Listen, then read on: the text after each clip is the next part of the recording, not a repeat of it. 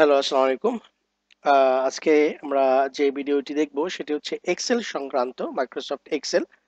আপনারা জানেন ব্যক্তিগত কাজে কিংবা অফিসিয়ালি এক্সেল এর গুরুত্ব অপরিসীম এবং এটি দিয়ে যে কোনো প্রকার হিসাব নিকাশ থেকে শুরু করে আপনার শিক্ষা প্রতিষ্ঠানের রেজাল্ট কার্ড পর্যন্ত আপনারা জেনারেট করতে পারবেন খুবই ইজিয়েস্ট ওয়েতে এবং খুবই চমৎকারভাবে।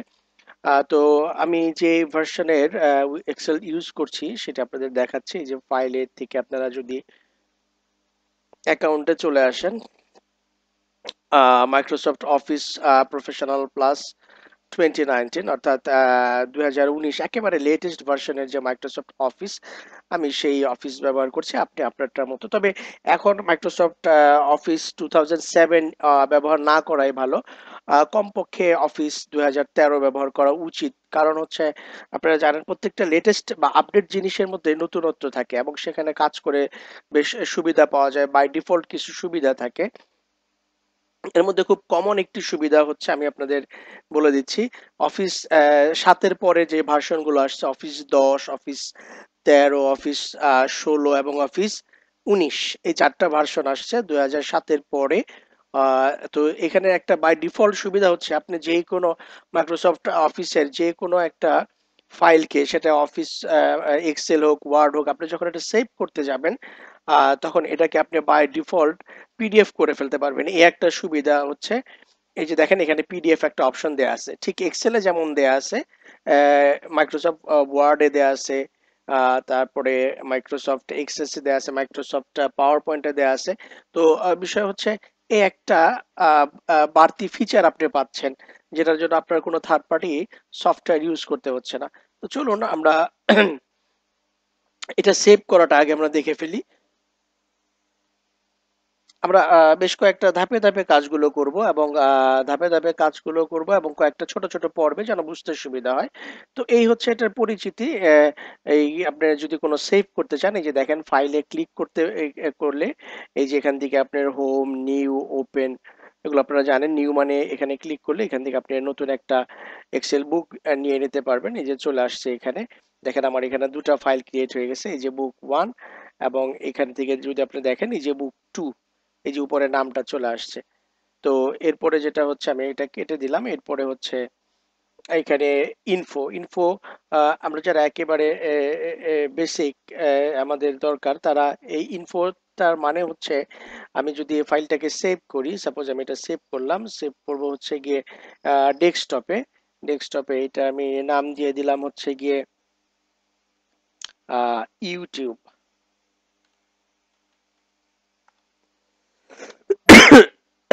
এখন যদি আমরা আবার ফাইলে যাই, দেখেন ইনফো মানে হচ্ছে আমার ফাইলটা সেভ করা আছে কোথায়, সেই লোকেশনটা দেখাচ্ছে।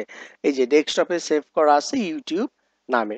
তো এই হচ্ছে ইনফো। এরপরে সেভ মানে আমি যে সেভ করলাম ফাইলটা, এবং সেভ অ্যাজ এর মানে হচ্ছে আমি যদি নতুন করে আবার এই ফাইলটাকে অন্য কোথাও সেভ করি, তাহলে আমি সেভ অ্যাজ দিব। ব্রাউজ করতে বলতেছে, অর্থাৎ আমি কোথায় সেভ করব, এই যে ব্রাউজে ক্লিক করব। এর আগের ফাইলটা আমরা ডেস্কটপে সেভ করেছিলাম, এখন আমরা এটাকে, এই যে দেখেন এখানে আমার লেফট সাইডে জায়গা দেয়া আছে কোথায় আমি সেভ করব। এই যে ডেস্কটপে নাকি ডকুমেন্টে নাকি ডাউনলোডে না মিউজিক ফোল্ডারে নাকি পিকচার, ভিডিও, সি ড্রাইভে আমরা কখনোই কিছু সেভ করব না, কারণ এখানে অপারেটিং সিস্টেম থাকে, উইন্ডোজ থাকে। ডি ড্রাইভ, সফট ই ড্রাইভ, এসএমবিআর, এফ ড্রাইভ, ডিইএফ কোন ড্রাইভে। তো আমি আপাতত এখান থেকে আরেকটা লোকেশন মানে সাপোজ ধরেন এখানে ডকুমেন্টে সেভ করছি এবং এটার নামও দিচ্ছি ইউটিউবই থাকলো, অথবা আমি এখান থেকে ইউটিউব 1 দিয়ে দিলাম, মাঝে একটা ড্যাশ দিয়ে দিলাম, সেভ হয়ে গেল। তো দেখেন এখন কিন্তু উপরে আপনি যদি নামটা খেয়াল করেন, এই যে ইউটিউব ড্যাশ 1 চলে আসছে, মানে নতুন যে ফাইলটা আমি সেভ করেছি সেটা। এবং আমরা যদি ফাইল থেকে ইনফোতে যাই, তাহলে দেখেন এখানে লেখা আছে ইউটিউব ড্যাশ 1 এবং লোকেশন, এই যে নিচে লোকেশন দেওয়া আছে ডকুমেন্টস। অনেকে ফাইল সেভ করার পরে খুঁজে পায় না যে আমার ফাইলটা কোথায় আছে। তো আপনি যদি ইনফোতে চলে আসেন, আপনার লোকেশনটা দেখাবে যে কোথায় আপনার ফাইলটা সেভ করা আছে। তো এই হচ্ছে বিষয়। এখন আপনি যদি এটা অন্য কোনো ফোল্ডারে সেভ করতে চান, সেটাও আমি আরেকবার দেখিয়ে দিচ্ছি। একেবারে বেসিক ধরেই কাজ করি। সাপোজ ধরেন এখানে আছে হচ্ছে গিয়ে আমরা ডাউনলোডে চলে আসলাম, ডাউনলোড থেকে সাপোজ এই যে ইনস্ট্রাকশন নামে একটা ফোল্ডার আছে, সেই ফোল্ডারে চলে আসলাম এবং এইখানে আমরা এটা সেভ করতেছি। ওকে, নেম আমাদের আগেরটাই রয়েছে যেহেতু আমরা নেম চেঞ্জ করি নাই, কিন্তু আমরা যদি ফাইলে চলে যাই এবং ইনফোতে চলে যাই, দেখাচ্ছে ডাউনলোড, ডাউনলোডের ভেতরে ইনস্ট্রাকশনস আছে, ইনস্ট্রাকশনস এর ভেতরে। তো আমরা যদি এই যে এখান থেকে ফাইল এক্সপ্লোরারে যাই এবং ডাউনলোডে যদি ক্লিক করি, সেখানে দেখে ইনস্ট্রাকশন একটা ফোল্ডার দেখাচ্ছে, সেটার ভেতরে যদি যাই এই যে, তো এই হচ্ছে ফাইল খুঁজে পাওয়ার সিস্টেম। অনেকে এইটা নিয়ে, যারা একেবারে বেসিক বা যারা কম্পিউটারের নিউ ইউজার, তারা এই সমস্যাগুলোতে পড়েন যে ফাইলটা কোথায় আছে সেটা তারা বুঝতে পারছে না বা জানে না। তো এই হচ্ছে এক্সেলের একেবারে বেসিক বিষয়। এরপরে হচ্ছে আমরা পেজ সেটআপ, ধাপে ধাপে আমরা এখানে দেখতে পাচ্ছেন কিছু ট্যাব আছে, এখানে কিছু গ্রুপ আছে। এই যে দেখেন এটা ফন্ট গ্রুপ, এই অংশগুলোকে বলা হয় গ্রুপ। এটা একটা গ্রুপ, এটাকে বলা হয় অ্যালাইনমেন্ট গ্রুপ। এটাকে বলা হয় home tab, insert tab, page layout tab, formulas tab. So এই ট্যাবগুলোর আন্ডারে কতগুলো গ্রুপ থাকে এবং গ্রুপের ভেতরে কতগুলো অপশন থাকে, যে অপশনগুলো ব্যবহার করে আমরা কাজ করি। সো এইখানে দেখেন অনেক ঘর, এই ঘরগুলো দেখলে আসলে খুব বিরক্ত লাগে এবং বুঝতে কষ্ট হয় যে আসলে কি করব। এই যে কতগুলো সেল দেখা যাচ্ছে, দেখতেই পাচ্ছেন সেলের ভেতরে আবার দেখেন এই যে একটা বর্ডার ডট ডট ডট দেয়া হচ্ছে। তা আমরা এই সেলগুলো, এগুলো হচ্ছে দেখেন এক একটা সেল, এই সেলগুলো মিলে, সেলগুলো যদি ডানে বামে চলে যায় সেগুলোকে বলা হয় সারি, আর সেলগুলো যদি উপরে নিচে চলে যায় সেটাকে বলা হয় কলাম।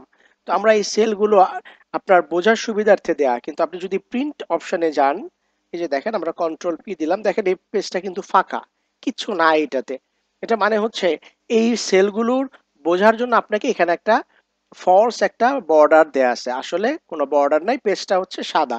আপনার কাজের সুবিধার্থে আপনি যে অংশটাতে টেবিল চান সেই অংশটা সিলেক্ট করবেন, ইনসার্ট ট্যাবে যাবেন, এই যে টেবিল আছে এইখান থেকে আপনি ক্লিক করে টেবিল করতে পারেন, অথবা হোমে গেলে এই যে দেখেন একটা এই যে ফন্ট গ্রুপ, এই যে বর্ডার দেয়া আছে, এই যে বটম বর্ডার, এই বর্ডার বটম মানে বর্ডার, সেখান থেকে আমরা যদি অল বর্ডারসে ক্লিক করি দেখেন চলে আসলো। এখন আপনি যদি প্রিন্ট প্রিভিউতে যান, অর্থাৎ আপনি যদি control city Ctrl plus P আপনার কিবোর্ড থেকে যদি এই দুটাকে একসাথে প্রেস করেন, তাহলে আপনি দেখতে পারবেন এই যে প্রিন্ট প্রিভিউ, দেখেন এখন কিন্তু আগের মতো সাদা নাই, টেবিল অংশটা চলে আসছে, এই দেখতে পাচ্ছেন। সো বিষয় হচ্ছে আপনি টেবিলটা নিজের মতো করে ক্রিয়েট করবেন। তাই বোঝার সুবিধার্থে আমরা এগুলো আবার ব্যাকে চলে যাই কন্ট্রোল জেড দিয়ে। এখন আমরা শুরুতেই যে কাজটা করব, ধাপে ধাপে কাজ করার ক্ষেত্রে, এই যে আমরা ভিউতে যাব, ভিউতে গিয়ে এই যে গ্রিড লাইন উঠাই দিব, দেখেন এই সব বর্ডার গুলো সেল গুলো চলে গেল। এখন এটা দেখতে একটু সুবিধা মনে হচ্ছে, এখন একটু ভয় কম হচ্ছে, কারণ হচ্ছে এত দাগ নাই, বেশি দাগ দেখলে কোথায় কি কাজ করব সমস্যা হয়। তো এইটা হচ্ছে একটা শীট, এক্সেলের এই প্রত্যেকটা ফাইলকে বলা হয় ওয়ার্কবুক, এবং সেটার ভিতরে অনেকগুলো শীট বা পাতা থাকে। অর্থাৎ বই বলতে, বুক বলতে তো আপনারা বোঝেন, বুক মানে বই, এবং বই হচ্ছে কতগুলো পাতার সমষ্টি।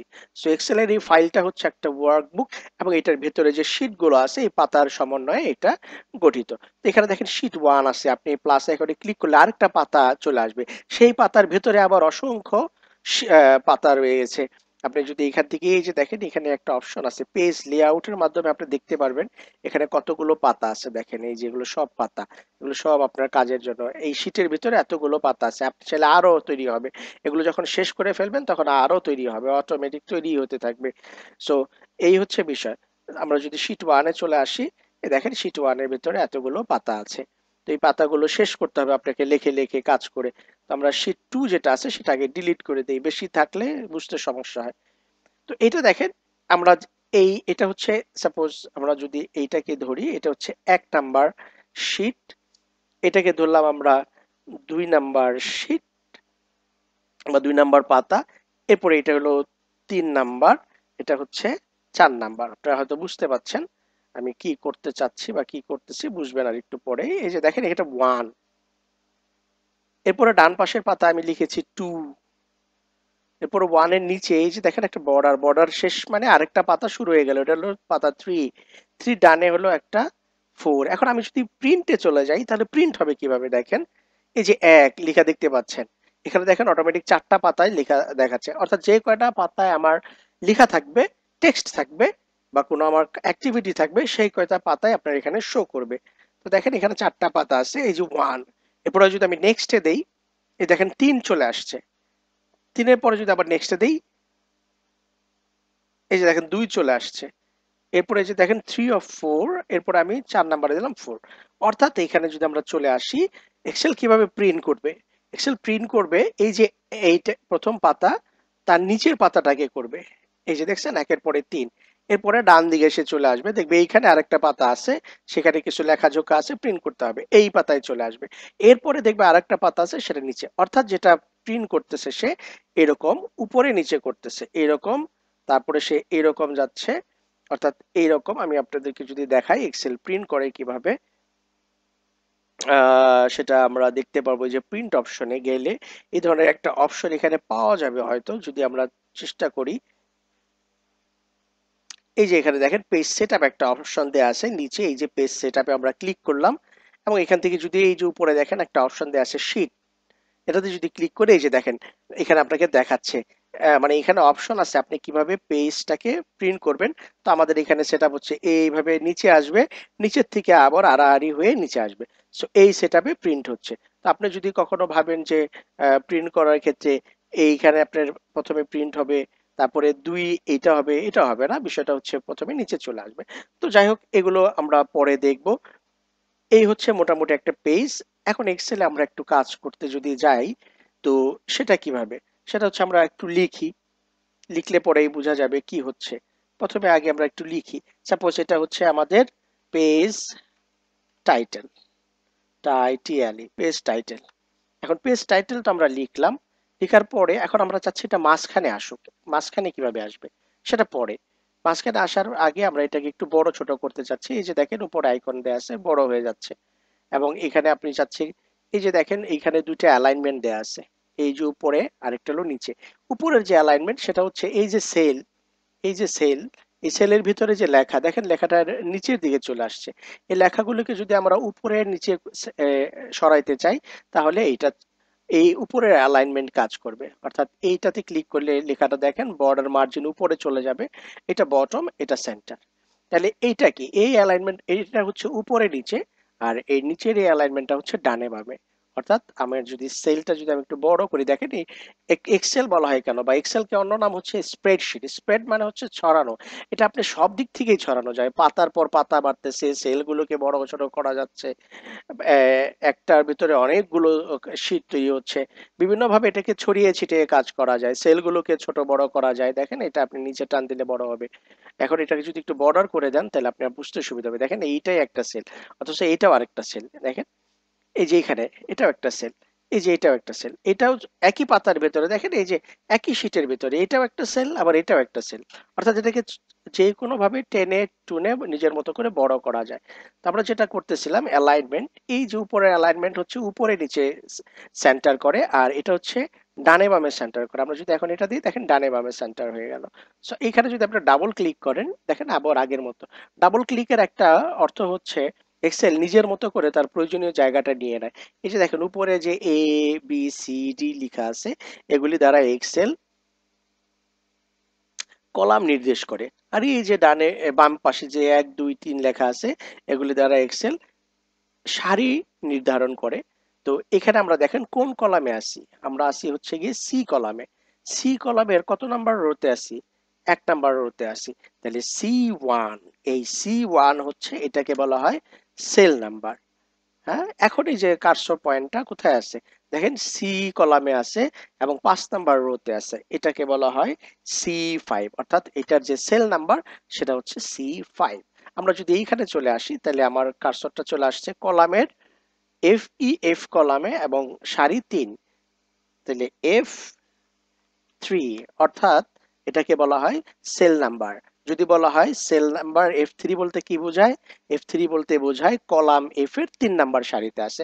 সো এই হচ্ছে বেসিক বিষয়। আচ্ছা, তো আমরা এখানে এই লেখাটাকে এখানে নিয়ে আসলাম। তো আমরা এগুলোকে আবার একটু সিলেক্ট করি, সিলেক্ট করে ডিলিট করে দিলাম, সব চলে গেল। এখানে দেখেন আমার দাগটা কিন্তু রয়ে গেল। দাগটার জন্য আমাকে যেটা করতে হবে, এই যে এখান থেকে নো বর্ডার দিয়ে দিব, চলে গেল। আচ্ছা, এই ঘরটা দেখেন একটু বড় হয়ে আছে। এখানে যদি আমি এই যে এই কলামের পাশে ডাবল ক্লিক করি, তাহলে এটা ছোট হয়ে যাওয়ার কথা, যেহেতু এটার ভেতরে কিছু নাই। সে এই যে দেখেন এখন ছোট হয়ে গেছে। ক্লিকটা পড়ে না, অর্থাৎ যতটুকুন জায়গা ডাবল ক্লিক করলে সে ততটুকুন প্রয়োজনীয় জায়গা নিয়ে নিবে। তো এটা হচ্ছে পর্ব এক, একেবারে সিম্পল একটু বেসিক পরিচিতি। আমরা এটাকে কয়েকটা এপিসোডে দেখব। পরবর্তী পর্ব দেখার জন্য আপনাদেরকে আগের থেকেই স্বাগত জানিয়ে রাখছি। ধন্যবাদ সবাইকে।